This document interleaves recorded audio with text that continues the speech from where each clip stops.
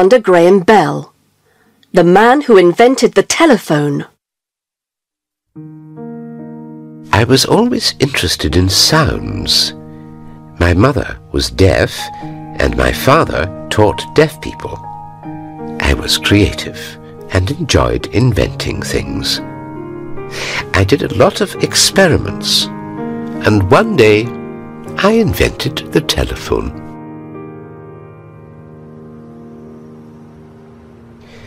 I was born in Edinburgh, Scotland. When I was a child, I liked to learn new things. I liked art, poems, and music, and I could play the piano very well. I invented my first machine when I was 12 years old.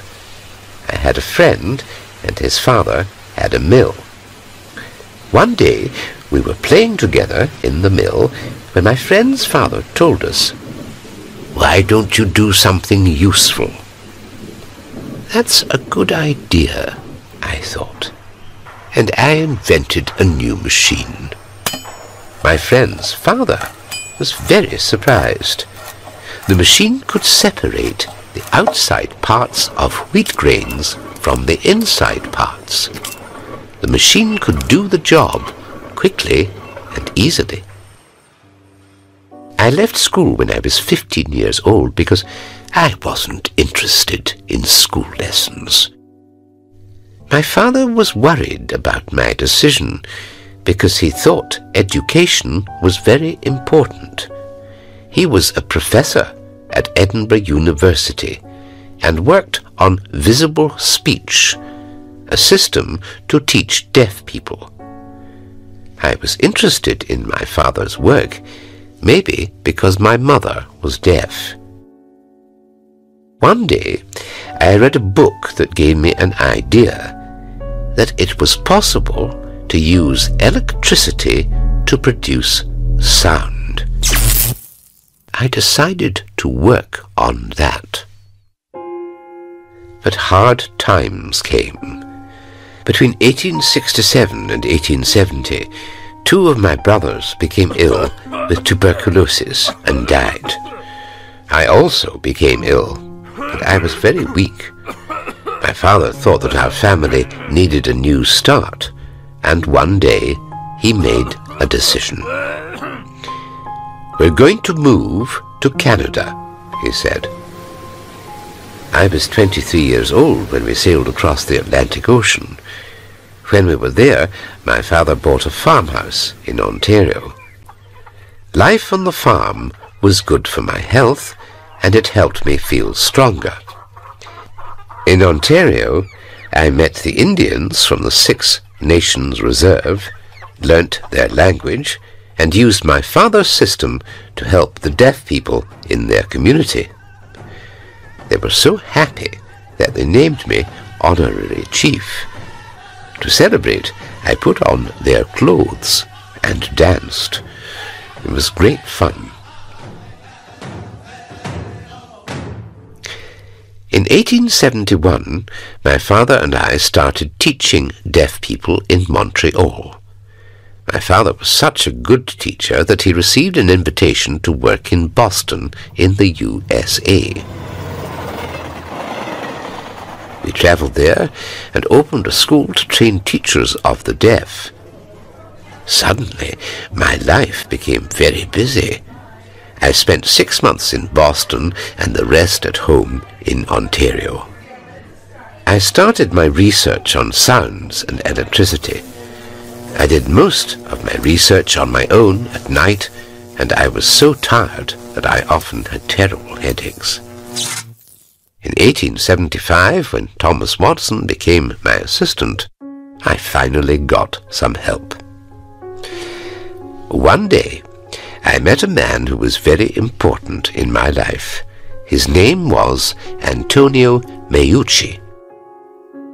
He showed me his invention, a basic telephone with one line to carry signals. His invention gave me an idea. Soon I started doing experiments to invent a telephone with more than one line. On the 2nd of June, 1875, my telephone worked for the first time. I was at one end of the line in one room, and Watson was at the other end of the line in another room. "Watson, come here. I want to see you."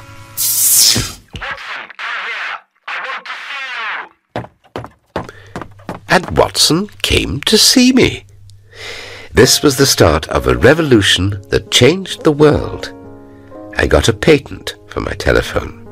It was patent number 174,465. After that, I decided to work hard on my new invention. I didn't have much time to work as a teacher, so I only had 2 students, and one of them was Mabel Hubbard.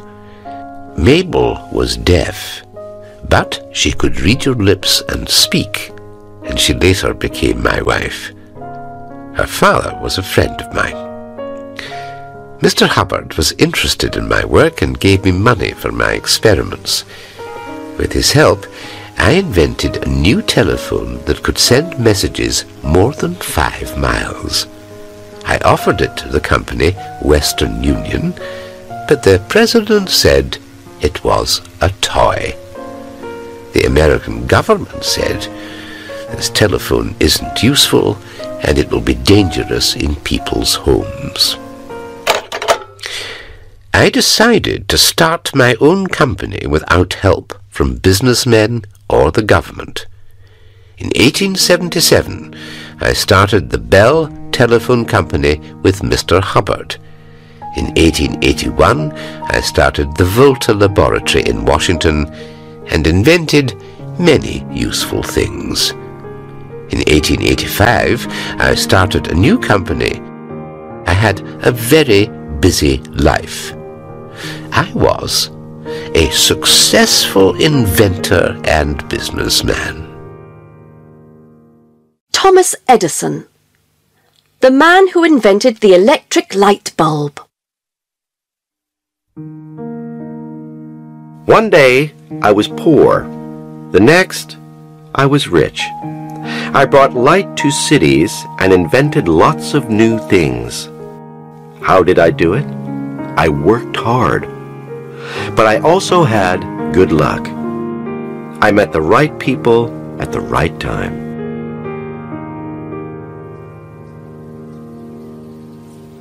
I was born in the United States. I went to school for only 3 months because my teacher thought that I caused trouble in the classroom. In fact, I spoke in a loud voice because I couldn't hear very well. When I left school, I was only 7 years old. My mother became my teacher at home. My parents had 7 children, and I was the youngest. We didn't have much money, so when I was 12 years old, all my brothers and sisters worked. I decided to work too. I got a job on the railways, and I sold food and drinks on trains. One day, I was at Mount Clemens Station when I saw a little boy on the railway. There was a train coming, and I ran to save him.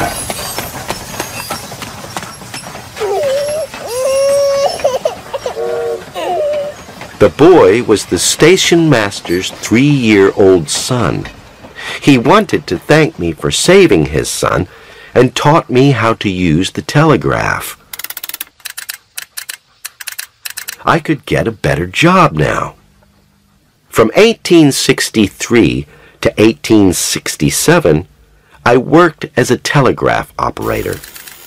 I liked machines, and I sometimes did experiments. When I was 19, I had a job at the Western Union Company in Louisville. One day, I was trying an experiment when I spilled acid in the office and lost my job.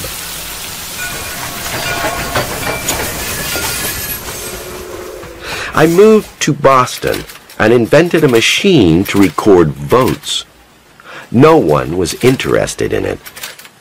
So, when I was 22 years old, I decided to go to New York to make a new start.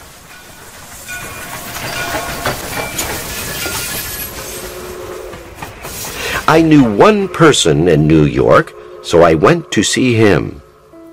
I haven't got a job, and I need some money. Could I borrow some from you? I asked. He was surprised. I can only lend you $1, he said. I took the $1 and promised to give it back.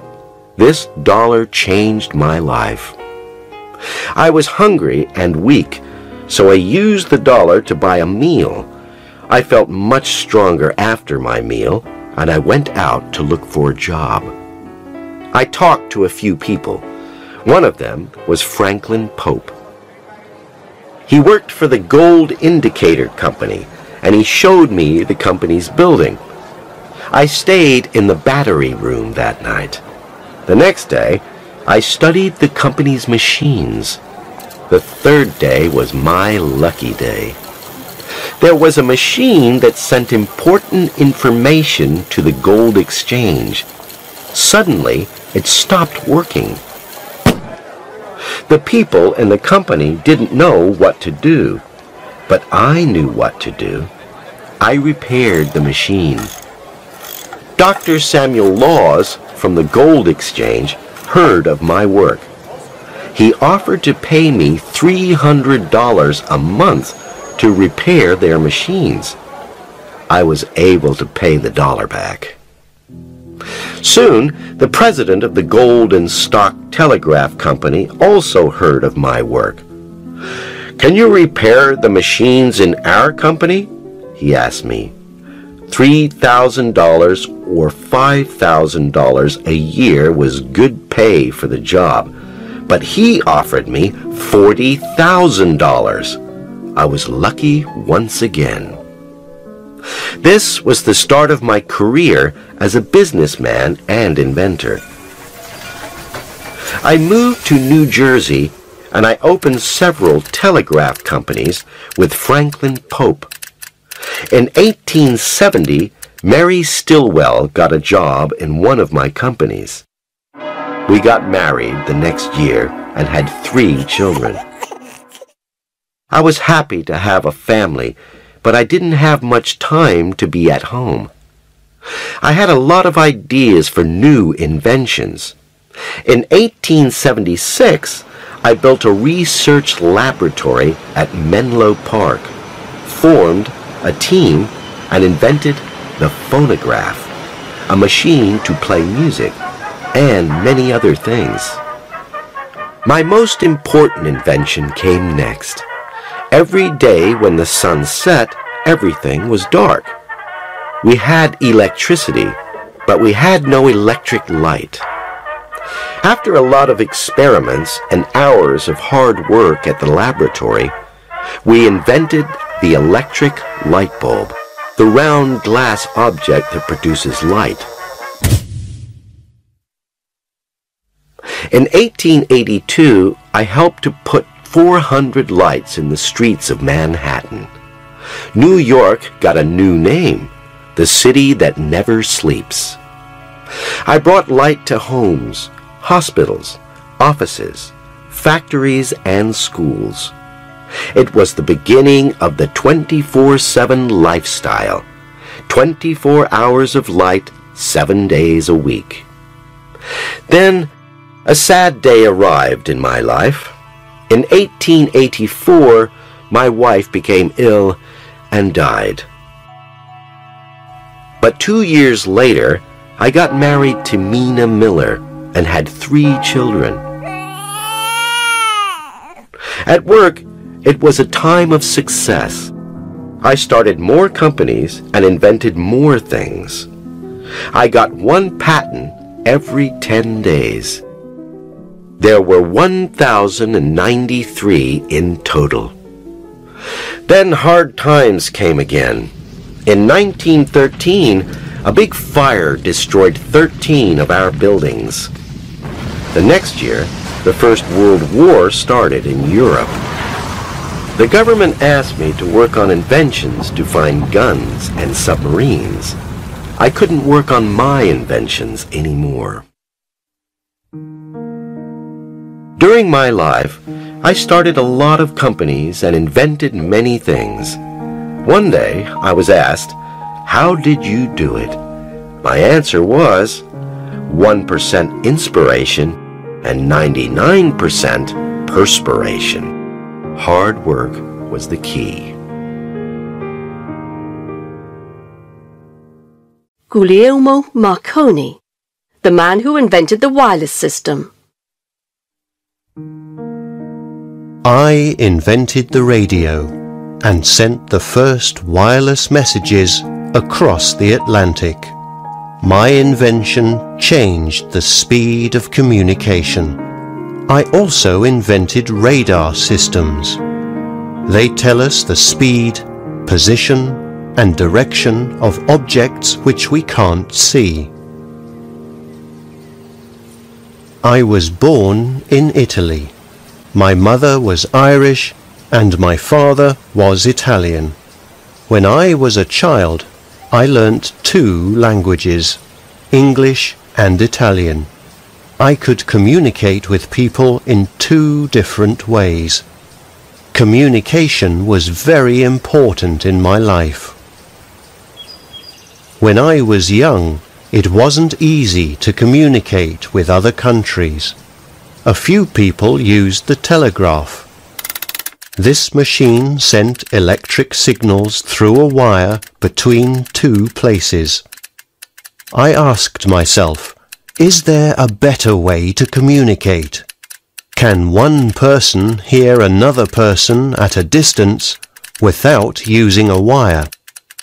Can voice messages travel from one city to another?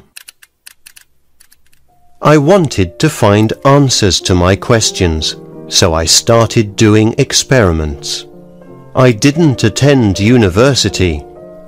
I worked at home with very simple equipment, and my father helped me.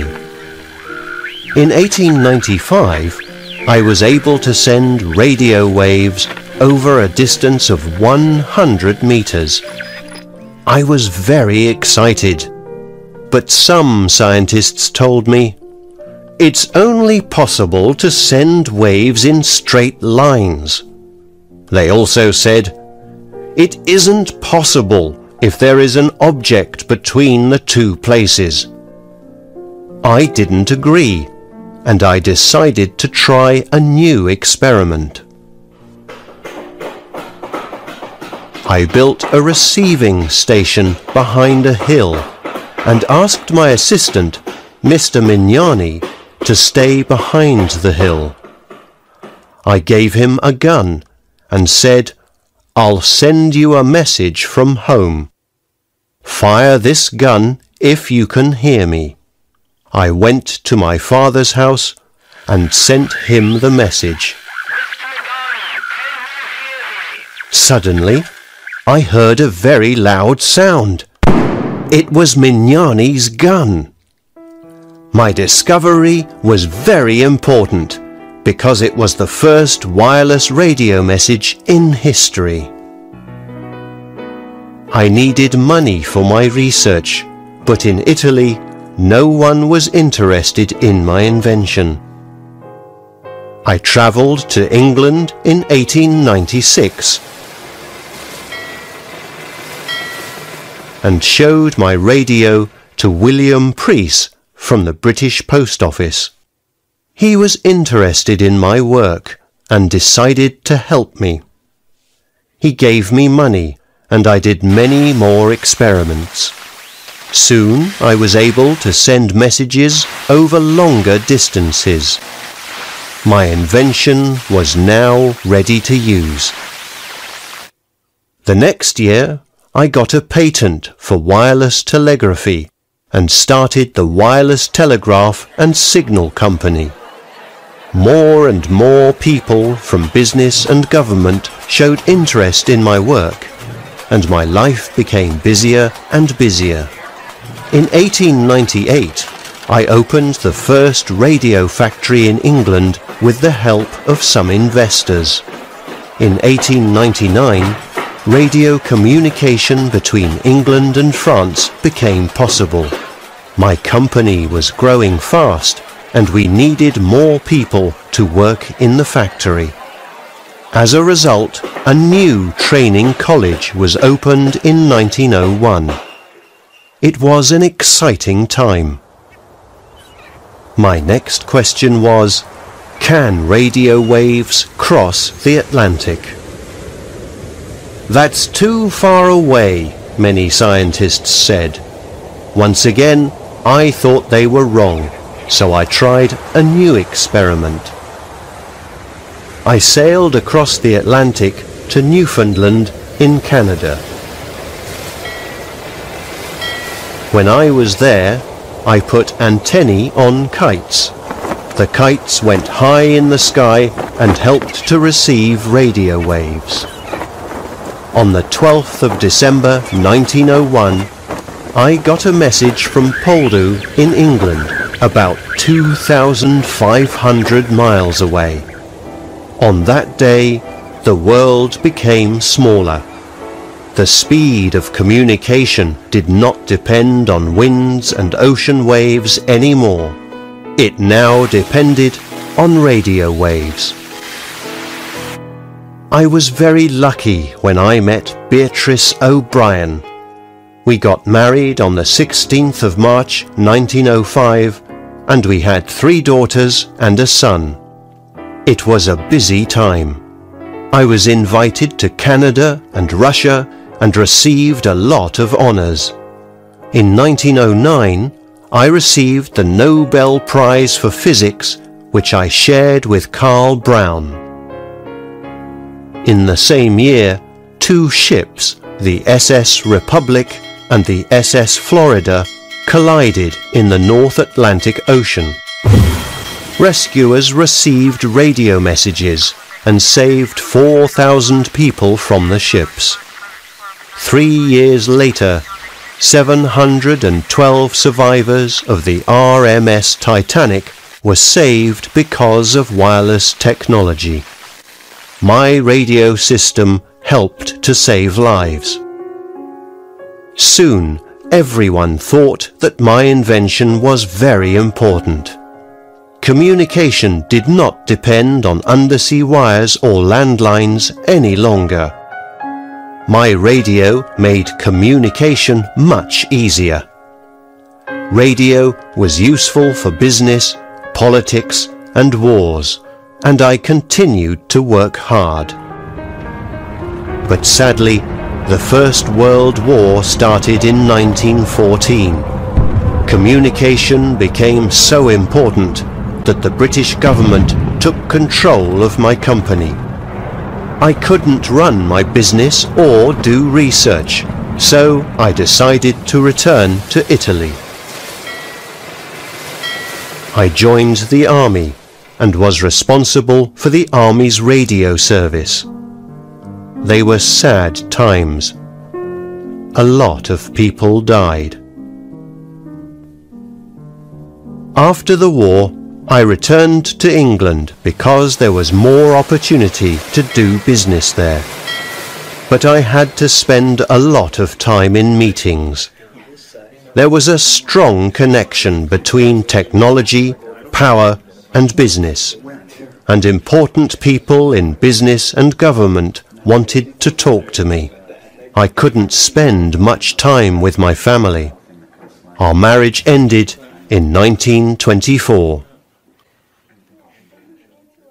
I was very happy when, some years later, I met Maria Cristina Betsy Scali. We got married on the 15th of June 1927 and had a daughter 3 years later. I had a family again. During times of peace, I found more uses for wireless technology. People had radios in their homes. Ships used special radio waves. But my most important invention of the time was a new radio detection and ranging system. It was called radar. Its waves could tell us the speed of objects. They could also tell us the exact position of planes and ships. I sold radar systems to different companies and governments around the world. When I became ill, I decided to return to Italy. I wanted to spend the last years of my life in my country. I died in Rome in 1937. I made an important contribution to the world. I hope scientists will continue to develop wireless technology. I hope they will use it for the benefit of everyone. John Logie Baird, the man who invented the television. I had an illness when I was a child and I had to live a quiet life. Technology became my hobby. We could send voice messages. Could I invent a system for sending pictures? I decided to try to do it. I had a serious illness when I was 2 years old and I couldn't do sport. I began to play with technical things. I had a friend who lived across the road and I built a phone that connected his home with mine. We sent messages to each other and had great fun. I was 12 years old at the time. At school, I wasn't a very good student. He doesn't learn very quickly, my teacher told my mother. But I worked hard and finished school. Then I entered university to study electrical engineering, but I couldn't finish my studies because the First World War started. My health was poor, so I didn't fight during the war. I worked as an engineer at Clyde Valley Electricity in Glasgow. My job was to repair the machines there, but I wasn't interested in repairing things. I was interested in making them. I enjoyed doing experiments. One day, one of my experiments went wrong and the lights went out in some parts of Glasgow. I lost my job.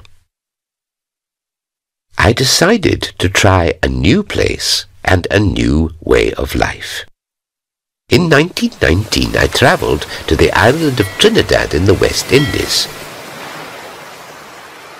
Life was quiet on the island. The weather was so sunny that I felt much better there. I started new experiments with sounds and pictures. My neighbours heard strange noises in my house. They also saw lights that turned on and off. He's doing some kind of magic, they thought.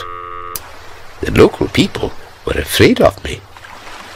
After a year on the island, I decided that Trinidad wasn't the best place for my experiments, and I sailed back to England. I asked myself, we have cameras to take pictures, we have radios to send messages. Is it also possible to send pictures? I wanted to invent a system for sending images from one place to another, and I started to work on my system. My first invention was a basic machine. I did more experiments, and on the 2nd of October 1925, I showed my television in Selfridges, a large store in London. It was the first public presentation of my experiment. In 1927, I started a company, Baird Television Limited. I also got a patent for my invention and sent television images over 438 miles. It was a very exciting time. I borrowed some money and did more experiments. My television became better each day. In 1930, people could watch the first play on television. Next year, they could watch a horse race, the Derby. I did many things in a short period of time, but I also had a big debt. My company sold 10,000 televisions in the UK, but I needed to sell more televisions. I wanted to pay off my debt. In 1931, I received an invitation to visit the USA. I sailed there with my girlfriend and future wife, Margaret Albu.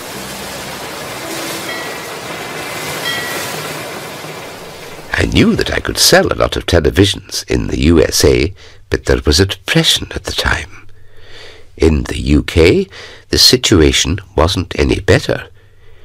In 1936, the British Broadcasting Corporation, the BBC, didn't choose my system to send television programs. Then the Second World War started in 1939. It was a very difficult time for my company. During the war, London wasn't a safe place to live, so I moved my family to Cornwall. I stayed in London because I had to work for the government. I had to help with the use of radar systems and secret codes and messages. There were many difficult days during the war, and I made several long journeys to visit my family.